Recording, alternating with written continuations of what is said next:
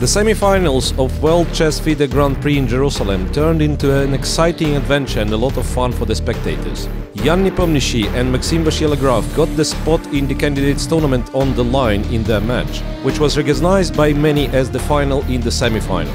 Jan brought up an early surprise in the opening in the first classical game, and after Maxim's imprecise reaction got a huge advantage which he converted in style.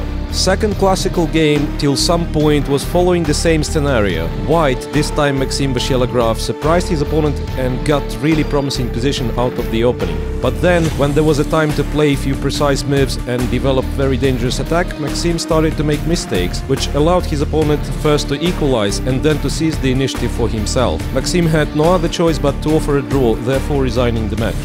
Second semi-final match was decided on a tiebreak after 2 draws in classical chess and a draw in first rapid, where he managed to get very promising position with the white pieces in the second rapid game. Exchange sacrifice allowed Chinese player to develop a devastating attack, and as early as move 27 Navarra had to resign.